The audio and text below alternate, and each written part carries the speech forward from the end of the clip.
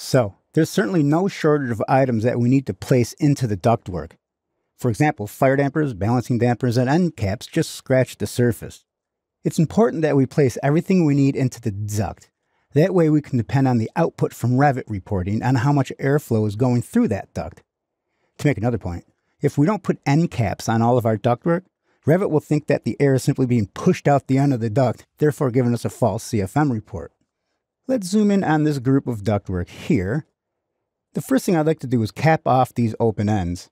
So simply select your duct. Now let's click this button right here, Cap Open Ends. That one's capped. You can select this one, and you can hold down your Control key and select this one. And you can click Cap Open Ends there too. Because we did multiple, warning, 2 caps were added. That's no warning, that's just a confirmation. Close out of here, hit Escape a couple times, and we're good. Now let's go to Systems. Let's click Duct Accessory. You have a fire damper rectangular simple. So since that's rectangular, I know these ducts are rectangular. So we can put a fire damper right here in this wall cavity and on that duct, and it's going to add it. We would do the same here. Maybe push it down to there. Do the same here. Maybe go inside. Just make sure you're picking up the center line of that duct, or it's going to snap it like a mile below it. Well, a mile's an exaggeration, but you know what I mean. Maybe put one here. Notice it will add it to the correct system.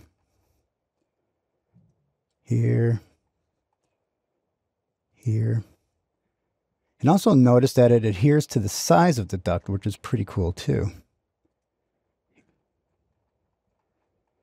There we go. Now I'd like a balancing damper, but I didn't see one over here. So let's go to Insert. Let's load Family. Now let's scroll out of Air Terminals. Let's scroll out of here completely. Let's go down to Duct. Again, remember, we can click the drop down, go to Libraries, go to your region, Imperial or Metric. I'm going to go to Accessories, Dampers.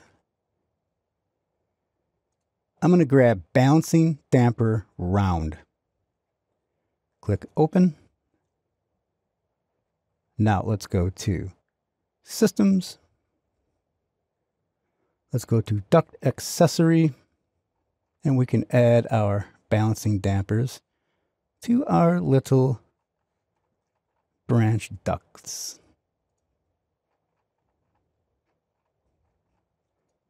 Hit Escape a few times. Notice if you select one of these dampers, we can rotate the handle. Go to a 3D view. Zoom in on all of our ducts. Set the detail level to fine. If you want to show it thin lines, click this icon right here, which is called Thin Lines. We can see it a little cleaner. Now if you select that, again, you can rotate it. That's all it's doing, is rotating that handle to the correct side. There we have it. That's how we add duct accessories.